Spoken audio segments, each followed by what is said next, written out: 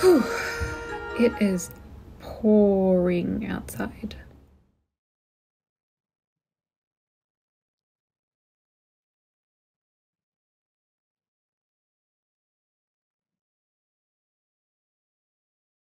I decided I wanted to work on making my own Victorian inspired lampshade and making it from scratch to use as a lampshade cover for the lamp, the floor lamp that sits right beside our bed.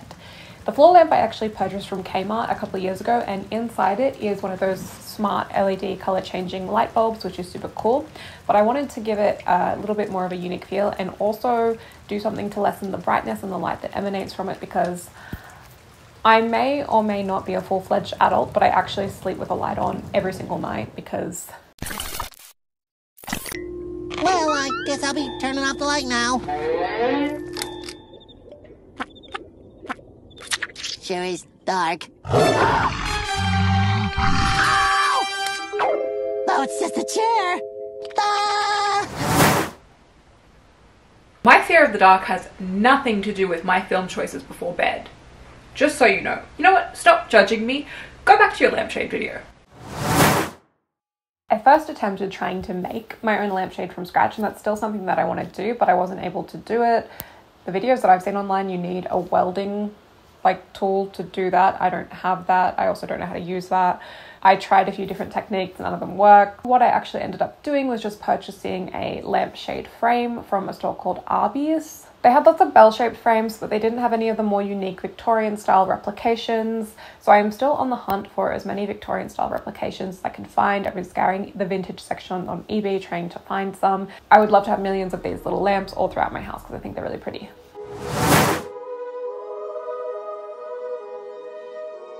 There are lots of different ways that you can create patterns for your lampshade, but I just decided to pin it to the lampshade and see what happened.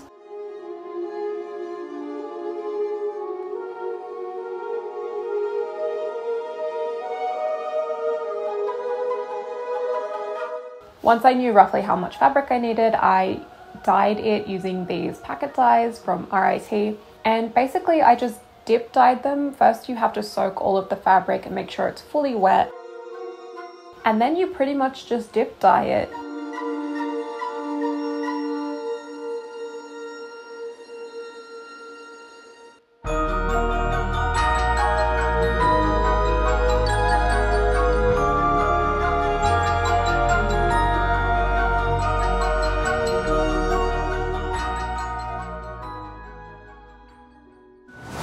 I had some tassel and trim to finish the lampshade and I wanted to dye those, and I did attempt to dye them in ombre, but it didn't really work out. I'm not fully sure what happened. The pink went kind of a dark red, and then I tried to do blue and the blue went green, and then I thought maybe I'll just try and work with a bit of a rainbow effect and just make all of the tassel trim green, and that worked out pretty well.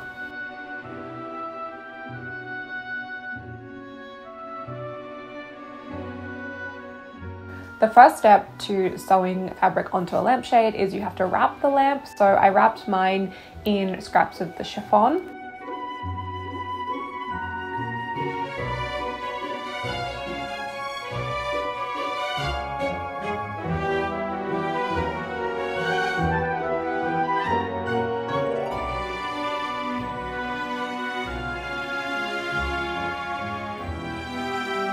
The next step was to layer up the ombre fabric, and honestly this took me so much longer than it should have because I don't know, I'm lazy.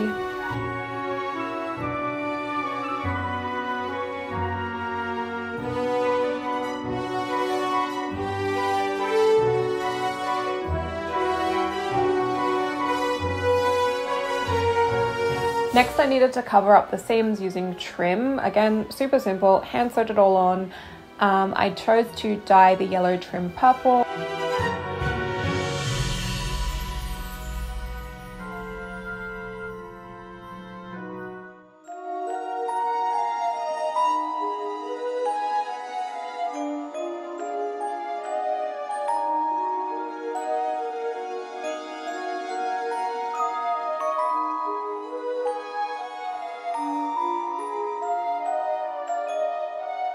And then I found these beaded tassels at my local thrift store, which was absolutely fantastic.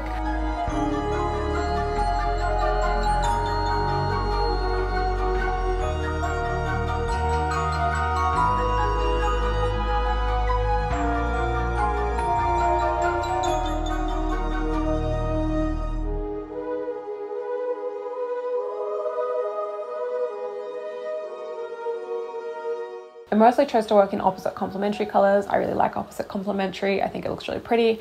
I like little splashes of boldness around.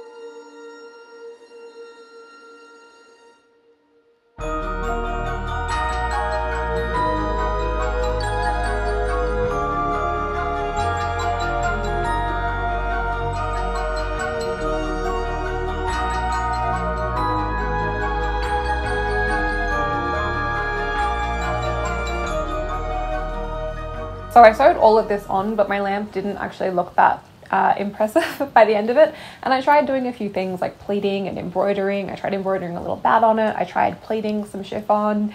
None of this really did what I wanted it to do, and it didn't really add any sort of oomph to the lamp. And that was really what I was going for, a little bit of oomph.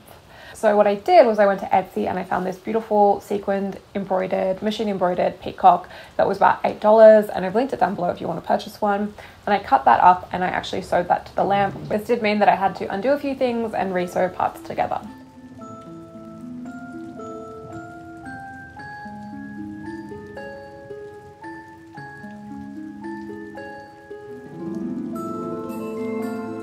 But finally it was finished and it looked really pretty and a little bit creepy and gothic, which is what I like.